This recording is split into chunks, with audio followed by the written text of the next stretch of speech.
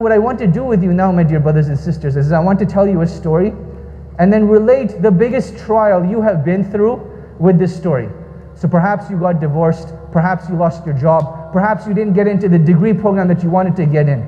Right? All of these are trials of life related to the following story. Allah subhanahu wa ta'ala blessed me to study at the Islamic University of Medina. And when we graduate, we don't have like graduation ceremonies, but rather what we do is we go to Mecca and we perform Umrah. So this is the story of a colleague of mine who graduated from the faculty of Hadith. Him and his family, his wife and his 3 kids, they went to perform Umrah.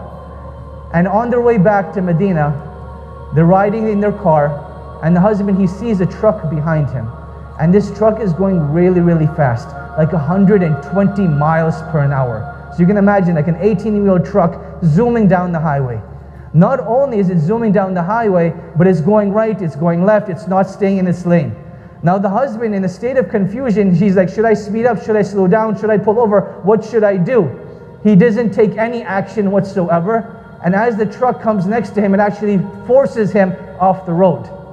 Next to him was a huge ditch. So as he's driving and his car now goes off the road, the car rolls over once, it rolls over twice, and it rolls over a 3rd time. And with each turning over of the car, someone in the car is passing away, subhanAllah. So the husband passes away. The oldest son passes away. The 2nd son passes away. And the mother and the youngest daughter stay alive, subhanAllah. Now the youngest daughter, even though she's sitting in the back in a car seat and she has her father's seat in front of her, she's in critical condition. She's cut up, she's bruised, and there's like a lot of problems going on with her. The mother, even though she's sitting in the front and the windshield is right in front of her, she escapes this accident with barely a scratch on her. It was as if she wasn't even in an accident. But the miraculous thing and the strange thing about her though, was that she didn't have any recollection of what happened. The ambulance came, took the child and took the mother, and the mother had no clue what was going on. She couldn't remember her name, couldn't remember her husband, couldn't remember anything. So they keep her in the hospital for 2 weeks. And after 2 weeks they decide, look, we can't keep her anymore, her condition isn't improving. So some of the other sisters from Canada, they came and they took her from the hospital and took her back to one of their houses. They had lunch, they had tea, they're having dessert.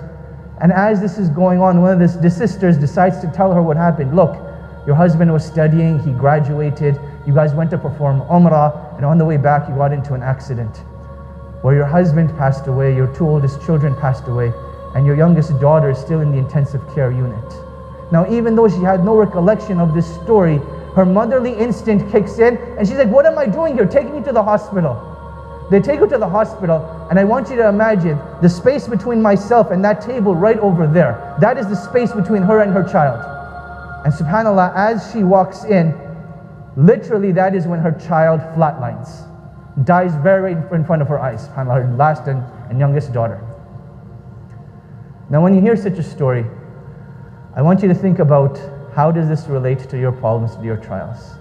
It seems very trivial, doesn't it, subhanAllah?